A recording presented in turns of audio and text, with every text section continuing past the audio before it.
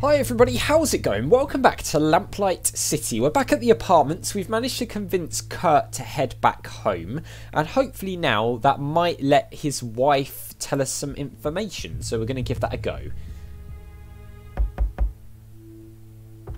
Ah, Mr. Fordham, thank you so much for getting Kurt back home. No worries. Don't mention it. Now, would you be willing to answer some questions? Well, yes, of course. Nice, okay. So we can talk to her. Herself first. How long have you been living here? Well, Kurt and I moved in shortly after we were married, so it's been about 34 years. Wow, a long time. Goodness, that's a long time to be living in one place. Yes, well, the building may be a bit run down, and it gets colder than cold in the winter, but the rent has always been cheap. You can't really ask for much more than that. Okay, well, the Burley Cause. Tell me what you know about Burley Cause. He and his wife hadn't been living next door very long, maybe 4 months or so. But I didn't talk to either of them very much. They weren't interested in being neighborly, I guess. Let's see, okay. It's a shame, really. Maybe if we had known one another better, something like this could have been prevented. Okay, causes murder. What happened on the day Mr. Cause was killed? I was here, at home, doing my knitting as usual. All of a sudden, I heard a loud bang. It sounded like a gunshot. I went and knocked on Mrs. Cause's door, but there was no answer.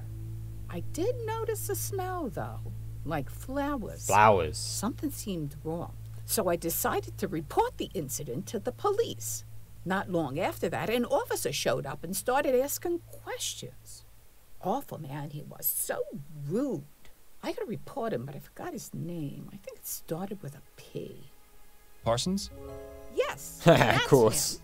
He called for some more officers and they got into the apartment. That's when I found out Mr. Cause had been murdered. Okay, well, Cause's wife. Where is Mrs. Cause now? I don't know, with her mother maybe. That's usually how it goes. You wouldn't happen to know where that is, would you? Afraid not, but there is one other thing. Yes? Don't say I told you this, but... well, I used to hear the two of them through my wall. I tried ignoring it since it's really none of my business, but it became impossible. What was it you heard? I don't believe they had a happy marriage. They'd have awful fights a couple times a week. What would they fight about? Oh, all sorts of things. The worst one was when she discovered he was going to a brothel. I think he might have hit her on a few occasions, too, but it can't be certain. I hope you don't think me a horrible old gossip, but I thought you might like to know. It's all important. Not at all. I'm glad you told me. Okay, a clue added. Let's ask about the Justice Killer. Are you familiar with the Justice Killer? You mean the serial killer who's been killing men in Chumley? Yeah. That's the one. Nah, never heard of him. What? I'm just pulling your leg, Mr. Fordham. I like this one. She's got spirit. Unfortunately, I only know what I've read in the Gazette, but it's scary to think some maniac is loose on the streets doing such terrible things. And with Kurt going out by himself for hours at a time, oh, I don't like it one bit. I appreciate your time, Mrs. Williamson. Have a good day, Mr. Fordham. She was nice. Okay, so we got a new clue as well from that. Find the Justice Killer, find out the identity of Ruby, find out who sabotaged the iron mill at the Ironworks, learn more about Reggie Willingham's personal life, speak to the serving girl at the Rouen Coffee House. Clues, we've got 2 testimonies now. So, the interesting thing about this is, both of them supposedly became violent and hit their wives on occasion. That could be a very important clue. What else have we got here? We've got all this stuff. So, where do we go next? That is the question. It looks like we're potentially done investigating that little part of things. One area I do want to go to is to the Ironworks, because Lyle was pointing out we didn't actually go through to the employee area when we were here before. I completely forgot about that because this guy here asked us to investigate. Hey, that area is for workers only. My apologies. Oh, okay. So we can't get through at all. So maybe we need to figure out who sabotaged this for him to let us in there. So that takes that off the list for the time being. So we could go to the coffee house. That could be a thing we can do. Okay. So we've got... This is filthy in here still. Serving girl. Is that who we're here to see? Begging your pardon, miss. How can I help you, sir? We were told to come here. Let's ask about herself first. You've been working here for quite a while, haven't you? I have, yes. Coming up on 3 years. Been a real pleasure getting to know all the regulars. They've come to be sort of like a second family. By the way, whatever happened with you and your lady friend? I beg your pardon? Oh, that nice lady you met in here a couple of times. Did it work out between Oh, we the weren't two a of couple. you? Oh, that? No, that was strictly business. Right. Well, if you see her, tell her I said hello. Okay. Ennis Bowditch. I understand you were involved with Ennis Sabotage. Was involved, yes. I haven't spoken to him in nearly 2 months. Oh, were you not aware of his death then? What? Ennis is dead? Yep. Well, this is awkward. Indeed. I'm sorry to have to be the bearer of bad news. How did it happen? I'm afraid he was murdered. Murdered? By who?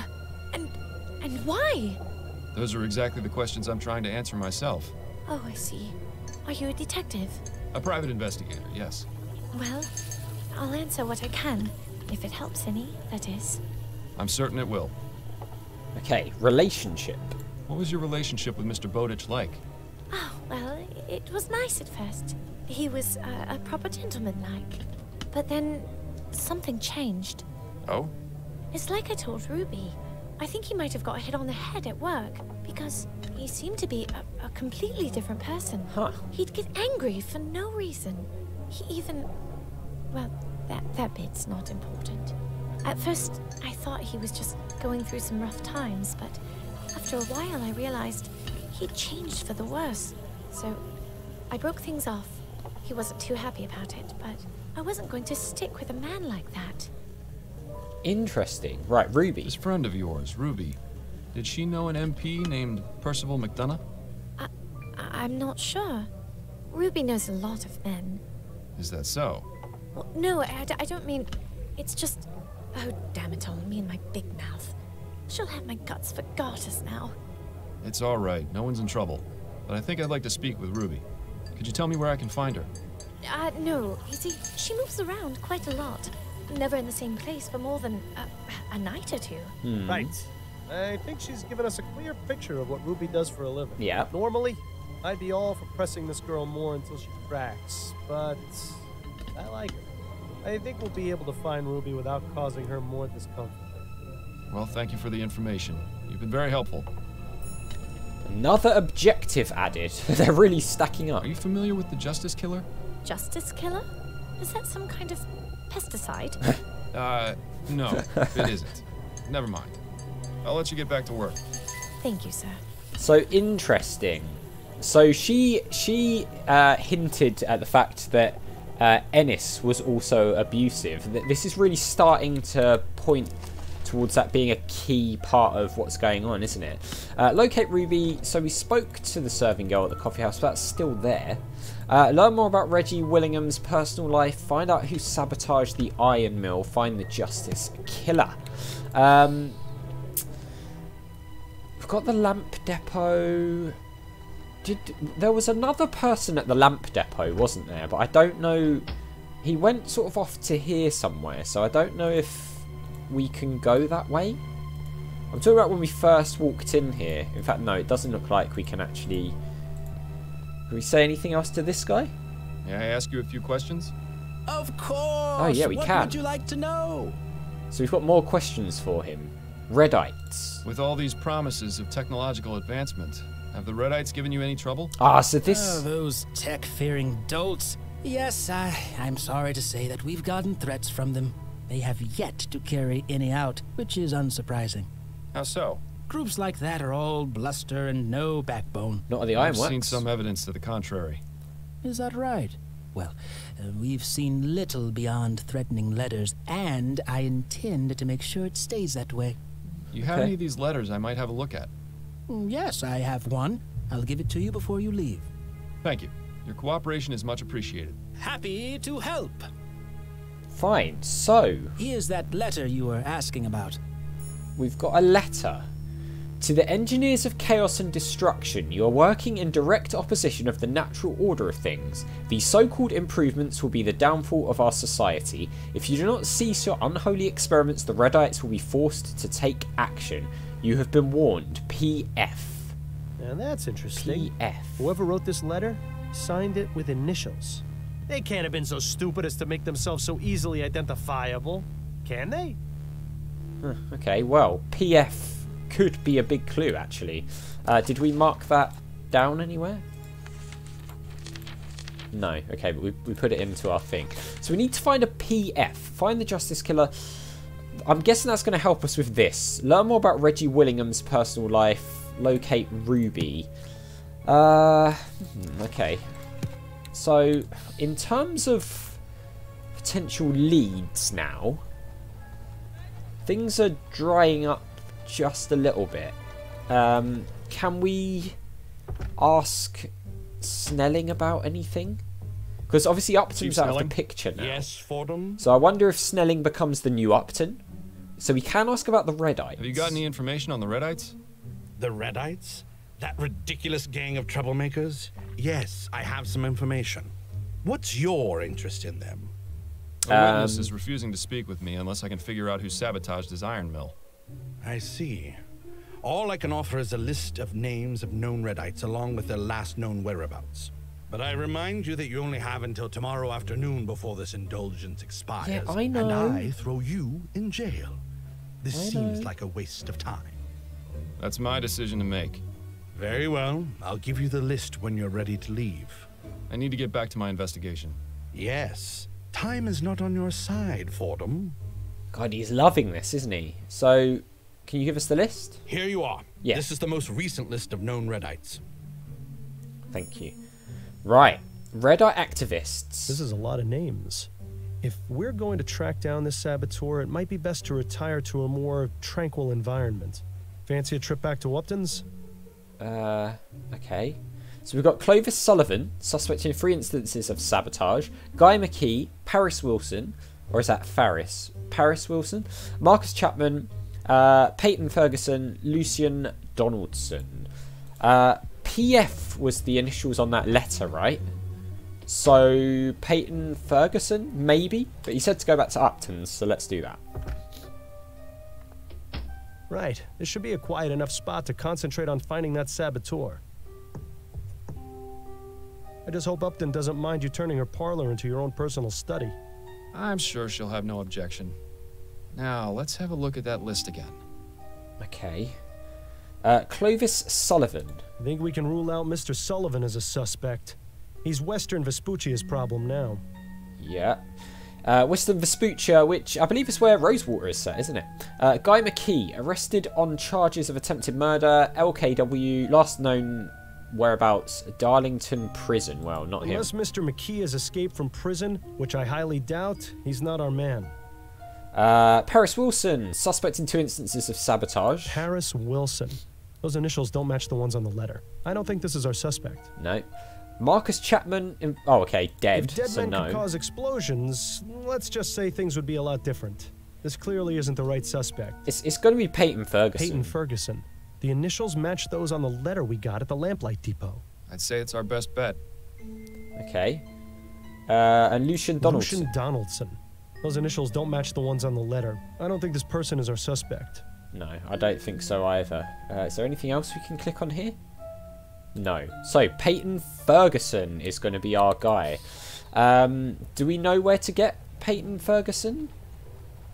Yes. Okay, so we've got Peyton Ferguson there. We've also got Lucian Donaldson and Paris Wilson, but I don't think those are the guys, honestly. So, let's go to Peyton Ferguson, because he's the one whose initials were on the letter. Well, well. Who's this lovely specimen? Allow me to introduce Peyton Ferguson, known Reddite and prime suspect in a sabotage at the Thorbomb Ironworks. I picked him up and brought him straight to you. Ooh, a saboteur. Just leave him to me and I'll make him feel right at home. I bet you will. Please find the Justice Killer soon, Miles. Being Giles' prisoner is not my idea of a good time. Right. I'll leave you to it then. Oh, so we just arrested him, did we? For the explosion. I thought we were going to go and question him. Oh, and the other ones have disappeared, so maybe we just had to click who the right person was then?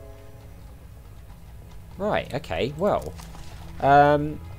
Okay, our list has suddenly gone down dramatically, so maybe we can now talk to this guy to say we found out the person? Mr. Mims, a word if you wouldn't mind? Yes, what is it? Yeah, nice, okay. Hannibal Kirkland. So let's talk about the sabotage first. I found the person responsible for sabotaging your iron mill. Oh, yeah? His name is Peyton Ferguson. He's currently at the Bow Street Jail. Hey, not bad. I owe you one, Detective.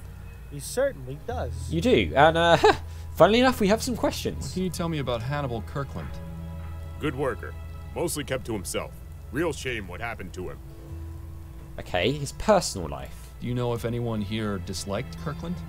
Enough to want him dead? Nah. There's the occasional scrap, but everyone around here gets along for the most part. Like I said, he mostly kept to himself. Head down, didn't bother nobody. Do you know what he did outside of work? No idea. I only ever saw him here. Okay. What about his work? You said Kirkland was a good worker? One of my best. I knew something was up when he didn't show up for a couple of days. Don't think he'd ever missed work before. Did he have any personal effects he kept here, or an area where he worked? He had a cabinet downstairs in the workers' changing area, just like everyone else. You can go take a look if you want, but I don't think the police found anything. Kirkland's cabinet is the third one from the left. Ah, nice. So now we can get through. I thought that was going to be the Are case. you familiar with the Justice Killer? The who? He's a serial murderer who's killed 5 men over the past 4 months. Is that right? Never heard of him. He Okay. may have killed one of your men. Weren't the police here asking about it? Oh, is that what that was all about? I know they came poking around here a while back, but I was busy dealing with other things. It's Okay. nice to see the lines of communication here are wide open. I'll be going now. Be careful on your way out. Yeah, thank you. So I guess we can now head through to this area here. So yeah, it seems like Snelling is the new Upton on this case, which makes sense because Upton is sort of out of commission, isn't she, because of what happened. So we'll have to remember that. We might have to go back to Snelling occasionally to get fed information. So I tell you what, in the next one we'll go through to the employee area, but that is going to do it for this one. So as always, thank you very much for watching. A big thank you to my patrons, Arcades Games, Wayne, Nate, Terminally Nerdy, Paul from the Phantom Fellows, Lyle, Barry Aldridge, Hobo and Numinous for all the support on the channel. I really do appreciate it. And I'll see you next time.